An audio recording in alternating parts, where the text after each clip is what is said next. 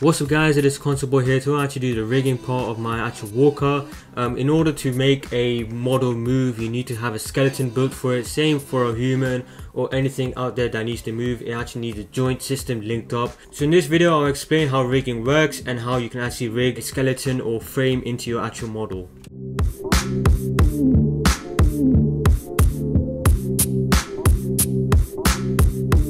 Before you even start your rigging, you will actually need to create an object or a model you'll be working on. I already created my Walker AT-AT, which I fully rigged in class. So I'm going to create a demonstration of an arm using cylinders and circles so you can get a drift and an idea of how the rigging actually works. This is how the arm looks in the perspective mode. Very basic, it's very easy to create.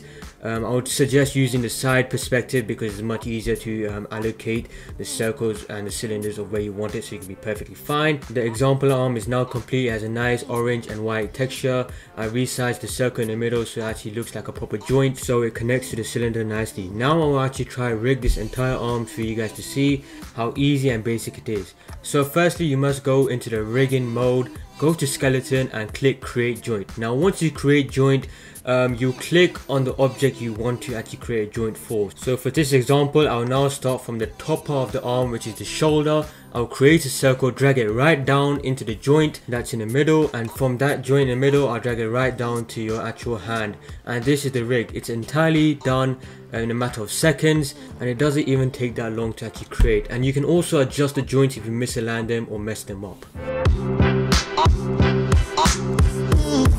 Now you need to head into the perspective mode and see the actual joint inside of your arm or object, and you need to move it into the middle so it's perfectly aligned.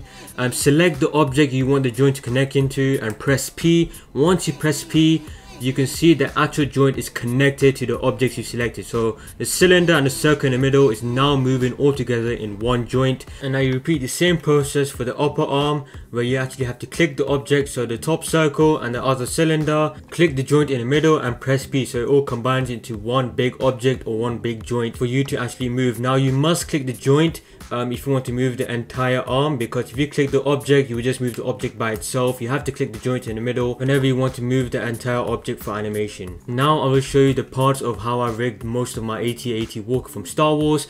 This is the top part, so it's the neck and the head. It moves up and down. I don't think this part will move a lot during the animation because it's mostly focused around the leg area and the joint for the actual movement, but if I want to animate the head, I can do so with this lovely joint I've placed. The legs of my walker has been done properly now, which you can see it rotates from left to right as it should. You can see how the middle part runs all the way down to the foot, which is connected so it can swing from up and down or left and right if you want to say, when I animate the foot part of the walker. And that's about it really. I mean, the rigging part is really easy to do. Once you get the hang of it, you just need to find the correct objects that compare and link up together.